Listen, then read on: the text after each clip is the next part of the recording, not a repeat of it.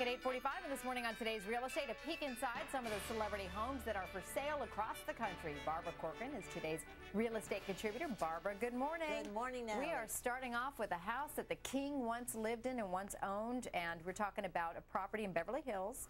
Elvis lived there from 1967 to 1973, and what's interesting about this piece of property, I guess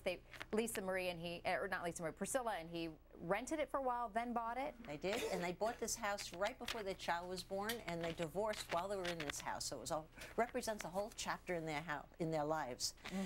There's a floor-to-ceiling windows and walls of glass throughout the house. What's interesting when you look at that front gate is that was designed by Priscilla. She eliminated all the windows on the front of the house because crowds of people would constantly hang out trying to get a peek at the king himself. It was a nuisance, and so now all the windows on the back of the house, and when you see what they front on, you're going to appreciate the beauty of this house. It has a brand new kitchen, as you see there. It's about a month old, very neutral. Anyone's going to like this kitchen, plenty of space. It has 10-foot ceilings throughout the house. I think the real charm of the house is the situation in Beverly Hills, the best street in Beverly Hills, making that $12 million price easily gotten.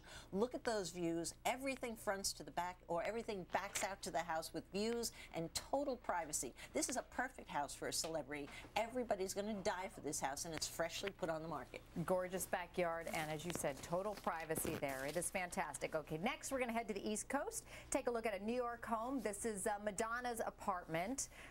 It carries a $23.5 million asking price, and it was showcased in Architectural Digest, as I understand, back in 1991.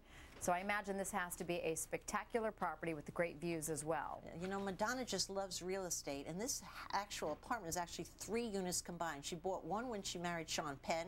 She bought the second one when she divorced him, and she added a third apartment to the space when she just decided she needed a little renovation process. She likes her real estate. She does, and she loves her lavender, by the way. Almost every room in the house is lavender, if you're into lavender. That's not an objectionable color, but that's what makes this place worth the $23 million. It's got 110 square feet on the park. So Central Park West, is that right? Central Park West, looking over the east side. And you want to know, that actually adds to that house value 2/3 of its value. If that house didn't have that view, it would only be worth about $8 million. But no, it's $23 million because of that. There's the Taj Mahal bedroom. Kind of a, what is that, a clothing rack on the ceiling? I don't quite get that. Yeah. And there's her private bathroom with a nice clawfoot tub, and that's right adjacent to her room. And there are, of course, 4 other bathrooms in the house. And that, my dear, if you see that painting, Picasso? Yes, it's a Picasso, and that's worth over $100 million.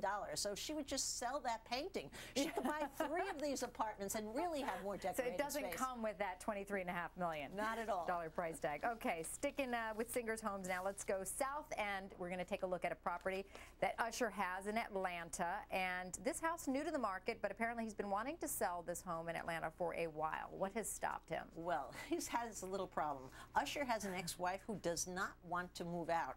And let me tell you, divorce is great in the world of celebrity sales. It keeps those houses back on the market. But when there's a wife who doesn't want to move, it's a problem. So he's decided to show it with the estranged wife in place. Good luck to the broker there. But if you see the unit, it's quite charming. It's going to keep people locked out. Oh my gosh. But that's the view you get, okay? It's beautiful.